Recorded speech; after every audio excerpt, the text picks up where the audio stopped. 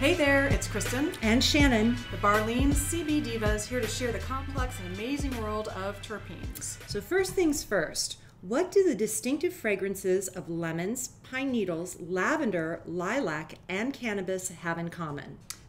They all come from terpenes, aromatic compounds produced by plants and bees. And let me tell you, I'm excited about this one, Shannon, because I love learning about terpenes. All right, I'll bite. Why do you love them so much? Because they are the fragrance of nature, they're what make essential oils, and they're about so much more than smelling good.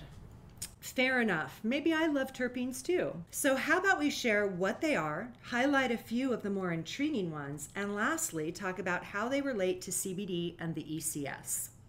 Cool, okay, so we all know the power of scent. For example, the scent of freshly baked cookies will bring a smile to anyone's face, as opposed to, say, a baby diaper in need of changing. Tell me about it. I think that's something not just new parents can relate to. Yeah, give me cookies any day.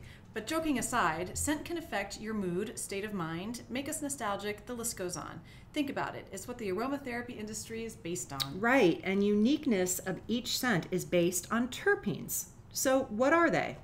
Well, quite simply, terpenes are the aromatic oils found in many plants and even some insects. So let's share a few facts. There are somewhere between 150 to 200 terpenes identified in the cannabis plant, and we first harnessed the power of terpenes with aromatherapy. So think of lavender, it has the calming terpene linalool, and citrus with the invigorating terpene limonene. Terpenes have benefits associated to them and have been used in traditional medicine, massage, meditation, and perfumes for ages. And super interesting to note, scientists theorize one of the primary functions of terpenes might be a form of communication between plants and insects to repel pests and send alerts, and work together. That is so fascinating. So when people smell CBD oil derived from hemp and they say, that smells like pot, what they're actually smelling are the terpenes. And since hemp and marijuana come from the same plant genus, Cannabis sativa L, they can smell similar. I'm starting to really get a sense of why you love to learn about terpenes. I know, right? Some of them are even really fun to say. Okay, so speaking of, what are some of the more common terpenes out there? Well, since we're focusing on CBD and hemp in this series, let's talk about the two most abundant terpenes found in cannabis plants. First, there's myrcene, which is the primary terpene in cannabis plants. It has sedative or relaxing properties, and you can find it in mangoes and lemongrass. Limonene is the second most abundant and commonly found in various citrus fruits. It has powerful antifungal and antibacterial properties and may enhance your mood.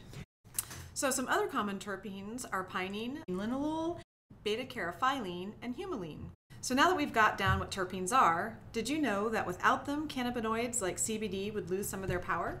And why is that, you might ask? Well, terpenes can intensify or downplay the effects of cannabinoids like CBD due to their relationship with the receptors in our endocannabinoid system, or ECS. Which is a system of cell receptors in our bodies. Exactly. So for example, beta-caryophyllene directly activates CB2 receptors, while myrcene binds with receptors. These are both examples of terpenes engaging with our ECS.